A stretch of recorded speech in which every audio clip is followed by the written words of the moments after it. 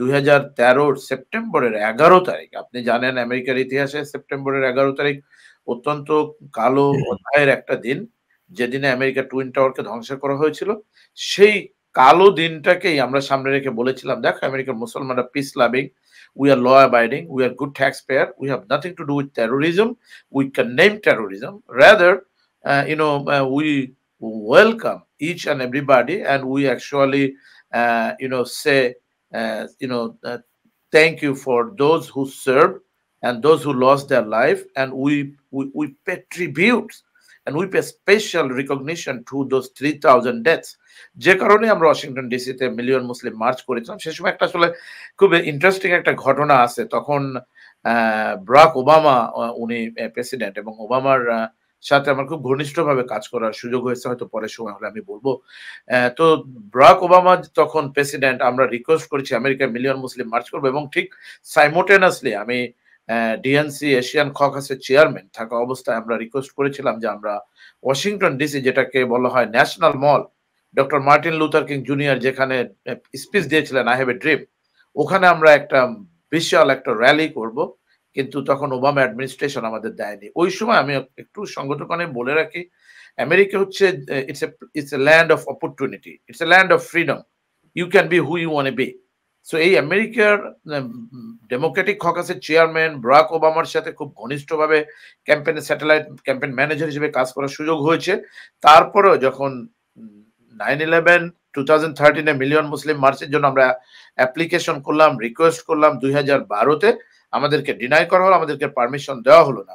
ঠিক তখনই বারাক ওবামার অ্যাডমিনিস্ট্রেশনের বিরুদ্ধে আমাদেরকে জুডিশিয়াল রিট করতে হয়েছিল, কেস করতে হয়েছিল, স্পেশাল ট্রাইব্যুনালে কেস করে সেই কেসে উইন করেছিলাম, এবং এই কেসটা করেছিলাম এমপ্যাক্ট থেকে, এবং আমি সেই কেসের বাদী ছিলাম, এবং এই কেসটাকে আমি নিজে প্রোসে এবং নিজে এই কেসটাকে পরিচালনা করে সেই কেসে আমরা উইন করেছিলাম। তো ইন্টারেস্টিং ব্যাপারটা হচ্ছে যে এই প্রেসিডেন্ট বারাক ওবামার অ্যাডমিনিস্ট্রেশন এবং তার সরাসরি এগেনস্টে কাজ করেই আমরা মানে আমাদের যে রাইটটা আছে, এই রাইটটাকে আমরা বেরিয়ে এনেছিলাম। হামাস এবং ইসরায়েলের যে বিষয়টা এখন চলছে সারা পৃথিবীতে, খুব নেক্কারজনক, খুব জঘন্য একটা ব্যাপার।